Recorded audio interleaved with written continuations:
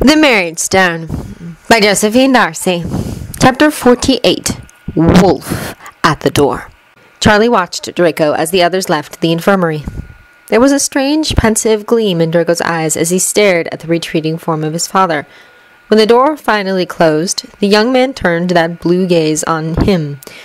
It was filled with anger, with hurt, and somewhere deep down a desperate hope that somehow Charlie could make this all right. Seeing that look, Charlie knew he had a small window of opportunity here to set their future to a course they could both be happy with. No more tricks or machinations. No more knee-jerk reactions to grab what he wanted before someone stole it away. He had to speak from the heart or break something fragile and possibly irreparable. He pulled a chair up to the edge of the bed where Draco was sitting and sat down in front of the young man. His mother had always told him that the truth was the only sure path in any relationship, and considering her long years of marriage, he had to guess she knew what she was talking about. He searched for words and found to his surprise that he already knew what he wanted to say. When I was 12 years old, a fortune teller told me that I would one day marry a dragon who was about to be devoured by a wolf, Charlie began. Something flickered in Draco's eyes, but he remained silent. Of course, Charlie continued with a wry smile. At the time, I took the prophecy quite literally and found the whole idea a bit gross. Marrying a fire-breathing lizard wouldn't appeal to most people. Eventually, I realized that she was probably speaking metaphorically. And then I met you, and I knew you were the dragon. And thanks to your father's intervention, you were literally about to be devoured by a werewolf.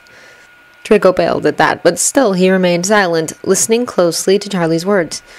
Charlie let his gaze move over the young man's form, noting the tense shoulders, the paleness of his cheeks, the bitter frown on his lips.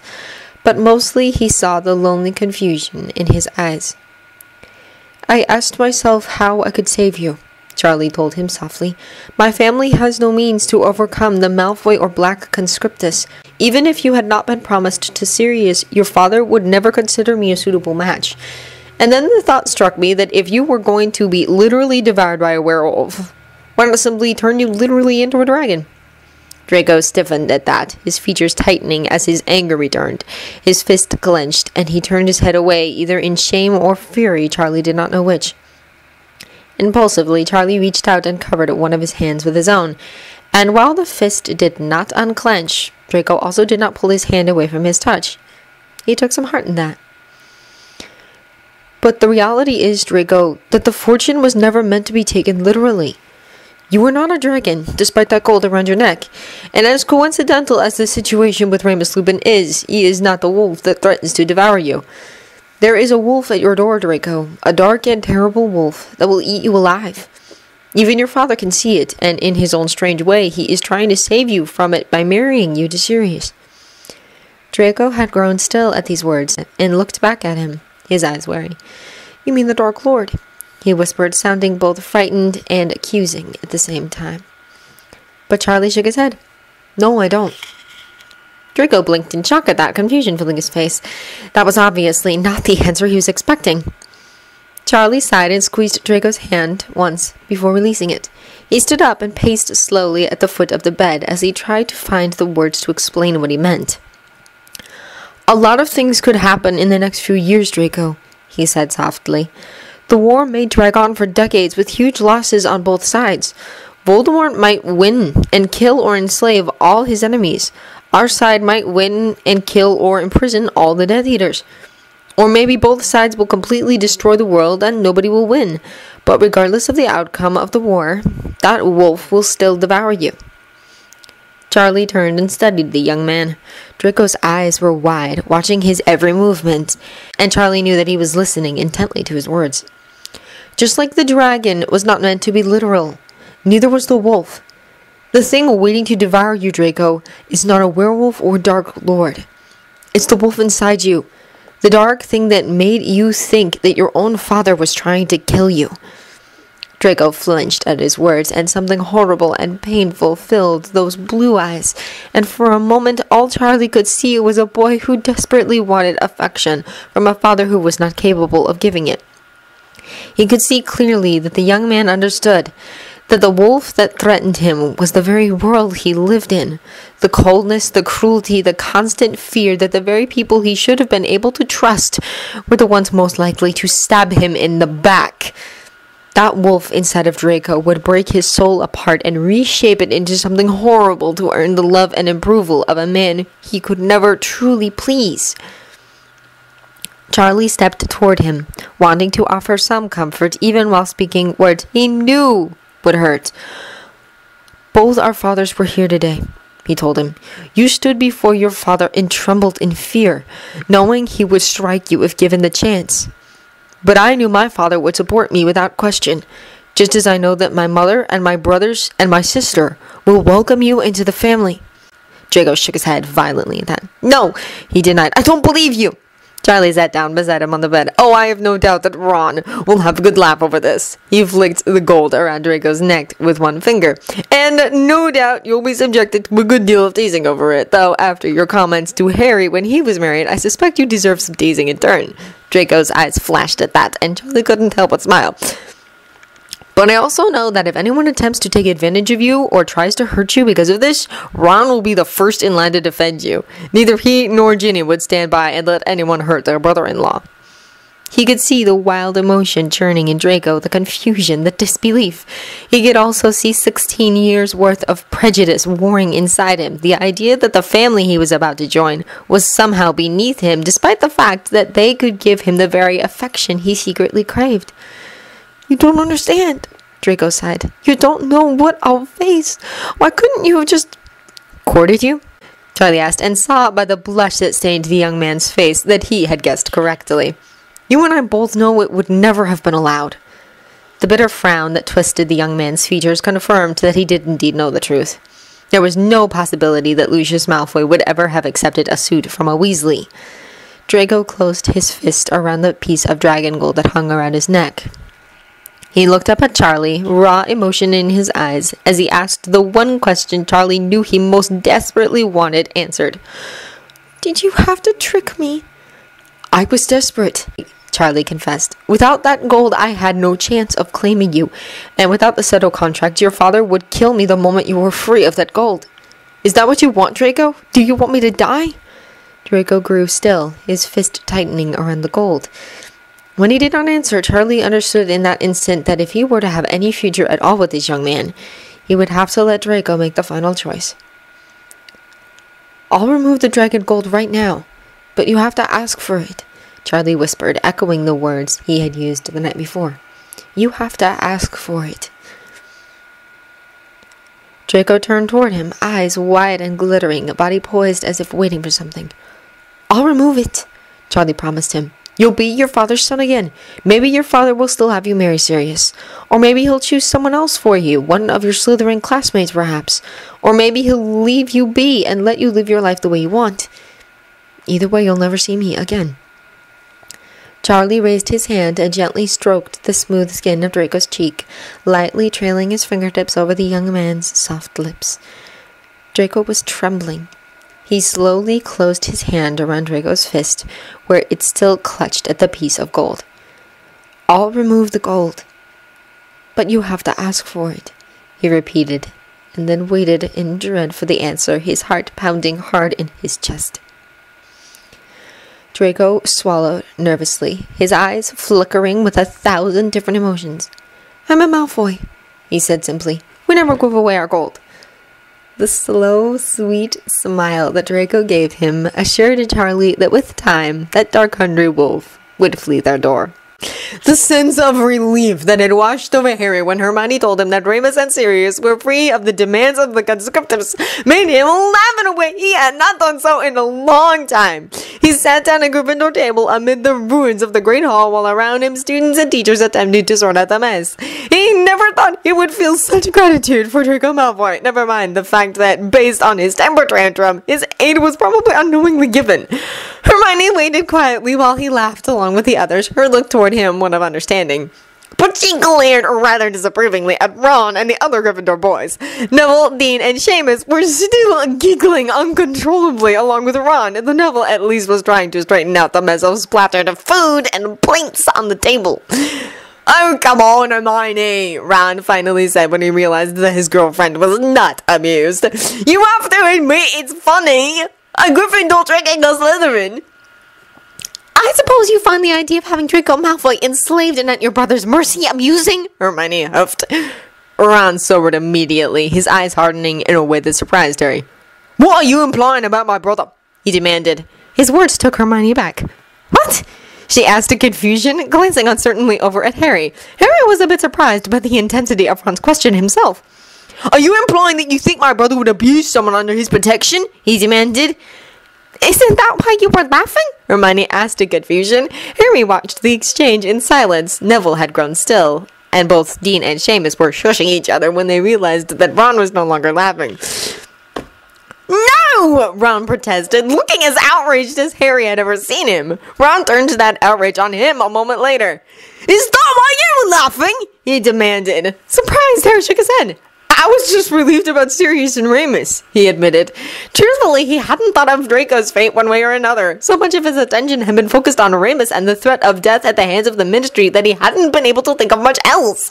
If Ron had seen Remus lying as still as death in the cold, dark chamber of secrets last night, he wouldn't have even asked such a question. Ron turned toward the other three boys. Neville had sobered as quickly as Ron, but both Seamus and Dean looked as confused as Hermione and Harry. That's not where we were laughing? Dean asked uncertainly. Harry had the distinct impression that it was their Muggle backgrounds that was causing the problem once again. The two pure-blooded wizards were the only ones who looked upset, both Ron and Neville seeming shocked by the idea. Wait a minute! Hermione interrupted before Ron could say anything more. You have to admit that considering the way wizards treat house elves, is it any wonder I would jump to that conclusion? Ron turned on you. Have you ever seen me kick a house elf? He demanded. Have you ever seen anyone in my family kick a house elf? Have you ever seen my father curse any of his children or hit his wife? Have you ever seen any of us torture muggles or get dark marks branded on our arms? They had all grown silent by then. I wasn't implying any of that, Ron, Hermione said quietly. Actually, Hermione, you were, Neville corrected her. When they all turned to stare at him, the shy boy just shrugged. I don't know anything about dragon gold, but suggesting that Charlie would abuse a dragon he handled or any person or creature he was bonded to magically was pretty much on par with everything else Ron listed. I thought you liked Charlie, Ron exclaimed, looking genuinely distressed by the thought. I do, Hermione protested, but he didn't enslave someone. Well, what are you afraid he's going to do with him? Turn him into the Weasley house elf, or maybe lock him in a cage for the rest of his life, or take away his wand? Did it occur to you that maybe he has a good reason for doing this? Hermione flushed, and Harry knew it was because those were probably exactly the things she was thinking about. What possible reason could he have for enslaving him? She demanded. Ron stared at her incredulously. Well, obviously, he likes the little snort and wants him for himself. Harry knew he looked just as shocked as Hermione did by Ron's words, and the two of them exchanged baffled looks. Ron just looked more disbelieving. Don't tell me you didn't notice the looks they were exchanging the other night. Harry hadn't noticed, but obviously Hermione had. You noticed that? She demanded of her usually clueless boyfriend. How could you miss it? The little ferret blushed the other day in class. What did you expect them to do? Run away and get married in secret? He scoffed as if the idea were the most ridiculous thing he'd ever heard. Harry, Hermione, Dean, and Seamus exchanged puzzled glances. Obviously, they were all missing something vital here. My uncle eloped, Dean offered helpfully. So did my cousin, Seamus added. He's the Malfoy heir, Ron reminded them. If his head of house doesn't agree, then there's no marriage, no matter what anyone else may want. You mean Lucius could nullify a marriage after the fact? Hermione exclaimed. Ron just stared at her as if she were crazy. If he can use blow magic to kill any member of his house that displeases him, you think something as simple as a marriage will give him problems?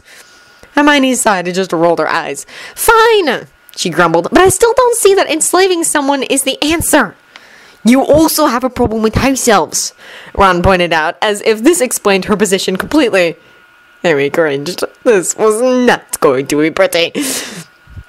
Hermione's eyes hardened. They're living creatures, Ron! They do not deserve to be abused and enslaved!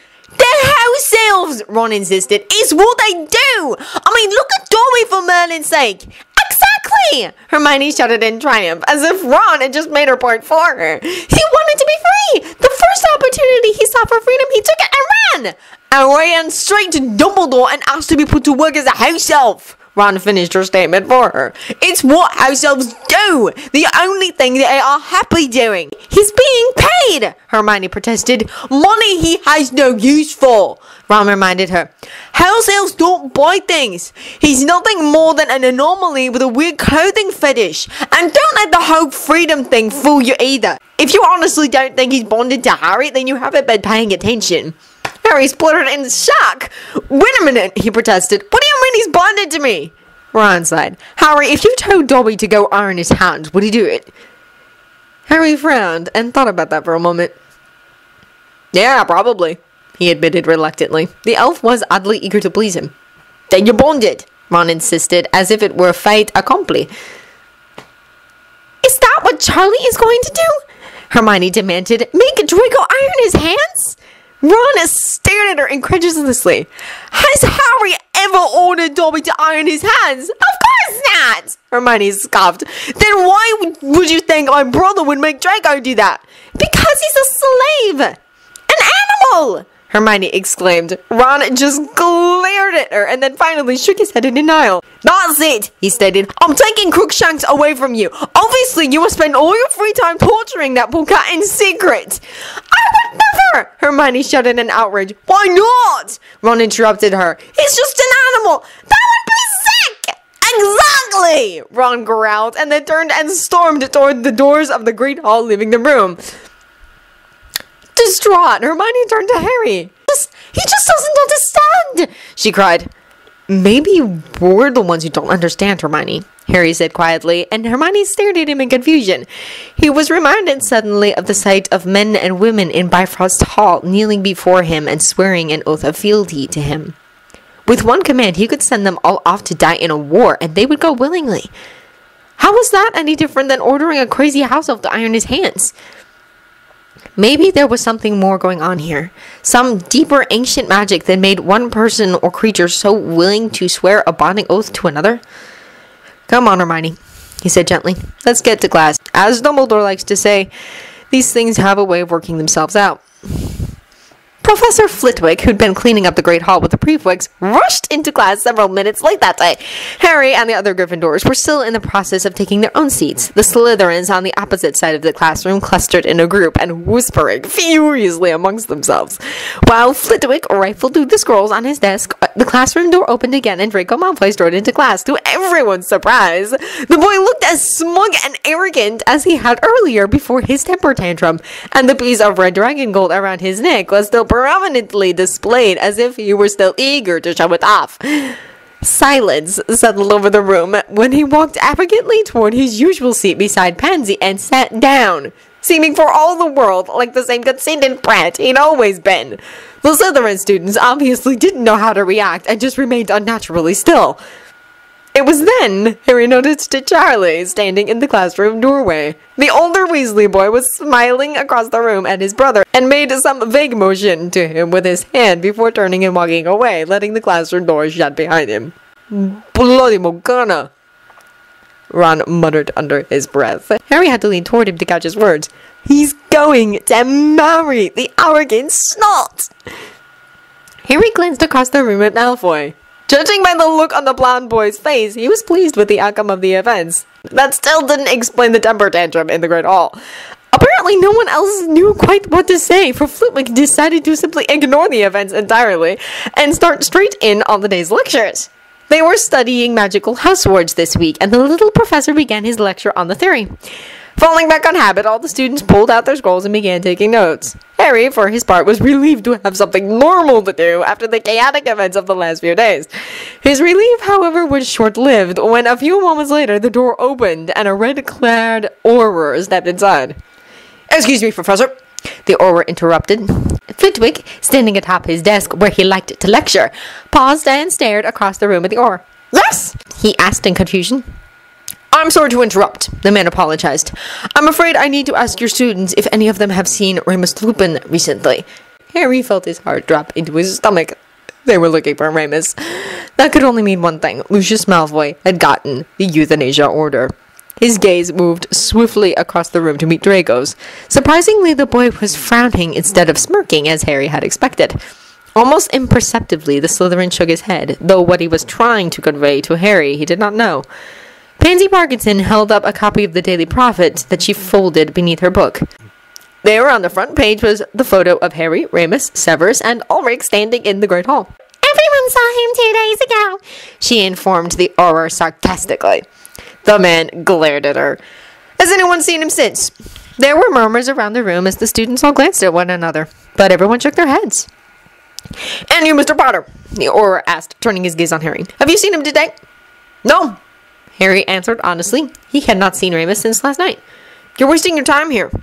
"So I've been informed," the Auror agreed, and then gave Harry a somewhat apologetic smile, as if to indicate this was nothing personal.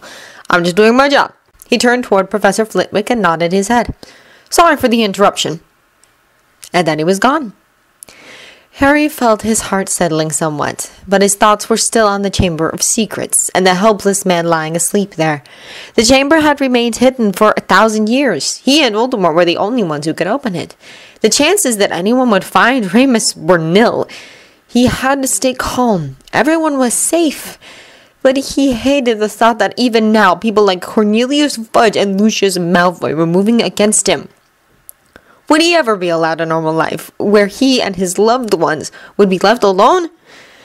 By lunchtime, there were 1,000 different rumors floating around the school about Draco Malfoy and Charlie Weasley, none of which Draco had commented directly on, though Harry suspected he had started some himself. During the midday meal, Draco sat, as he always did, at Slytherin table, looking as if he owned the world. And under the watchful eyes of the teachers, no one approached him to question his behavior.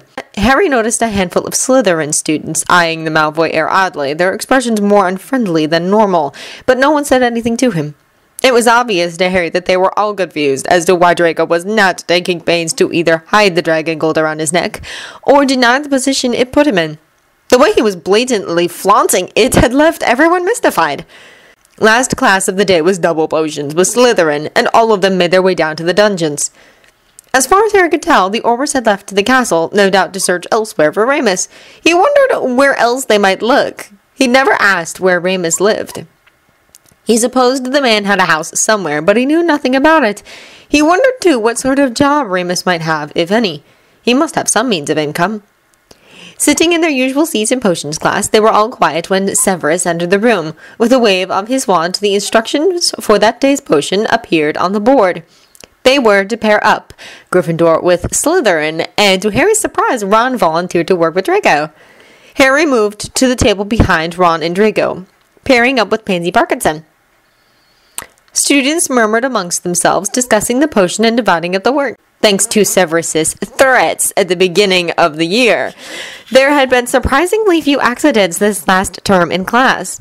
As Harry got out his cauldron, he listened carefully to the conversation Ron and Draco were having. Indeed, more than one group of students was watching their interaction. "Welcome to the family, Malfoy," Ron said placidly. Draco froze and turned to stare at Ron, disbelief written all over his face. He said nothing, just stared, as if Ron had suddenly turned into something bizarre and unidentifiable. Indeed, Harry felt rather strange himself. He hadn't expected Ron to act so mature, but perhaps there was some wizarding custom concerning the addition of an in-law to a family that he didn't know about. "Whoa!"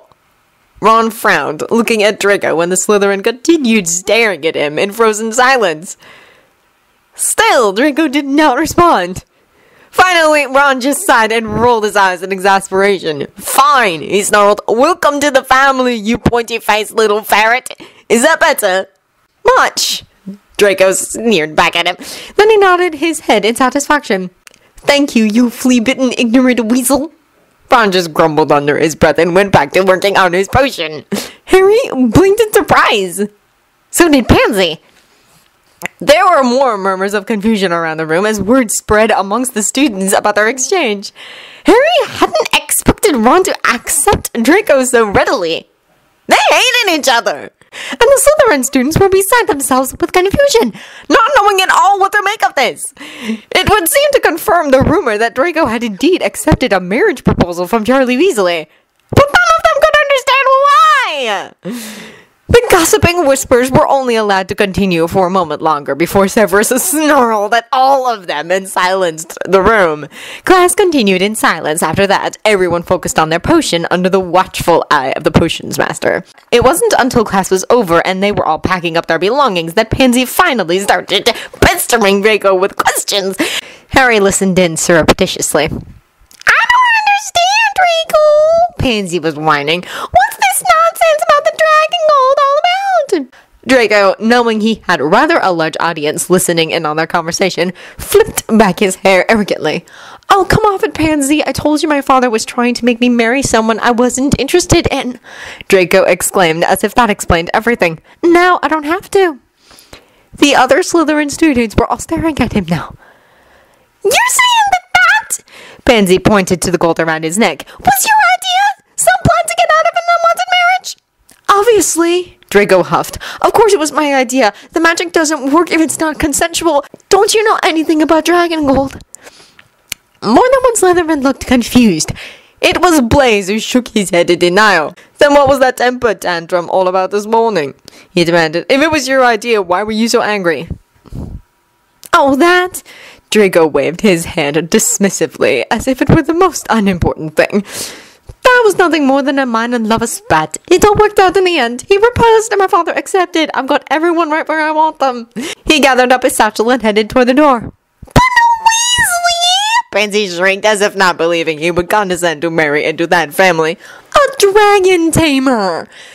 Draco corrected in a snotty tone. He lifted the chain around his neck and shook the piece of gold as if to remind everyone that it was there. The red metal gleamed in the torchlight, burning like molten lava. More than one eye was drawn to it greedily. "A rich dragon tamer with lots of dragon gold. Get with the program!" He stormed from the room as if disgusted by their inability to grasp the obvious. The Slytherin students chased after him. Hermione, who'd been listening in on the conversation, glanced over at Ron. "Charlie's rich?" she asked quietly. Ron just shrugged. "He makes a decent living," he replied. "But I wouldn't exactly call him rich. At least not by Malfoy standards." Hermione just smirked and shook her head. "Trust him to turn the story around. Slytherins." She sighed, and at the grin Ron threw her, Harry knew that their fight from that morning was long forgotten. Shoving the last of his things into his own satchel, he waved Ron and Hermione on, intending to walk back down to his quarters with Severus. As the last student left the room, he watched as the man gathered a stack of scrolls together from his desk. "I saw the Aurors searching the castle," he told the man. Severus nodded, his dark gaze sweeping briefly over Harry's body. His expression was unreadable. "They didn't find anything." "But does that mean they have the euthanasia order already?" But Severus shook his head. "Only an arrest order for an inquiry." "And Draco's situation with Charlie, that means Sirius no longer has to marry him, right?" Harry pressed. "Doesn't that mean that Remus—" "Harry," Severus interrupted him with a frown, holding one elegant hand up for silence. Harry grew still and nervous. There was a strange, tense energy coming from Severus, and he didn't know how to react to it. Was the man worried, angry, upset? He wished he could read the man better. After living with him these last few months, he still knew so little about reading his moods. Severus shoved his scrolls in a bag and then motioned Harry to precede him out the classroom door. Harry could see that he was trying to find the proper words to say to him, and he walked silently alongside the man as they made their way through the dungeon corridors toward their rooms. When they were finally safely behind their own door, and both of them had set aside their bags, Severus motioned to Harry to sit on the couch in front of the fireplace. With a wave of his wand, Severus lit the fire, warming the winter-chilled room. "Just because the issue with Black has cleared up does not mean things are all right with Lupin," Severus told him. "The man has gone feral. Nothing will fix that except perhaps Slytherin's potion. We cannot risk waking him until we have the potion finished. He has to stay where he is." Harry sighed and stared down at his feet in disappointment. He'd rather hoped this meant he could wake Remus and tell him that everything was going to be okay. That the news alone would cure Remus. A part of him had hoped he would not have to tell Sirius what had happened until after everything had been fixed and set back to normal. Now it seemed that that was not to be. He wondered what he would do if he were serious. How would he feel if he knew that the man he loved was locked in a death-like sleep in the Chamber of Secrets? He found himself starting down at his wedding ring, twisting the golden band around his finger. "Does Charlie love Draco?" he asked curiously. "Why does that matter?" Severus scoffed. Harry looked up, staring across at the man. Severus was seated in his usual armchair, long legs stretched out before him in a casual manner, despite the tense energy that seemed coiled inside him. Severus was watching him rather intently with those glittering black eyes, and he found the scrutiny disturbing. "They're getting married," Harry pointed out. One dark eyebrow raised in amusement. "So?" he asked. "What does that have to do with love?"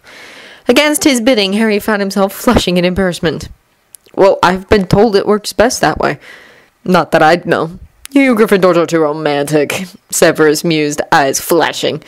"And you Slytherins are too—" Harry sputtered for words, irritated by Severus's teasing, and not certain at all how to take it. It almost looked like the man was trying to wind him up.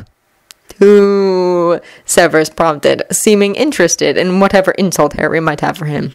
"Cold!" Harry snapped, leaping to his feet. He couldn't help but think he was being mocked somehow. "Cold." Severus practically purred the word out, and Harry stiffened. Far from looking angered by his insult, Severus looked almost pleased by the word. The man leaned forward suddenly, pinning him with that dark gaze. "They say the sea is cold, but the sea contains the hottest blood of all," Severus quoted softly, his words sending shivers through Harry's entire body. Harry felt his mouth go dry, and when the man slowly stood up, he stayed frozen to his spot, not at all certain how to deal with this strange mood. "I've been meaning to ask you something, Harry," Severus said as he walked slowly forward and stopped in front of him. For some reason, Harry's heart was pounding in his chest.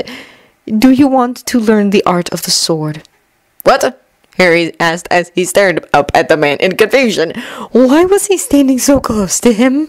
He smelled nice, like some exotic spice mixed with warm earth.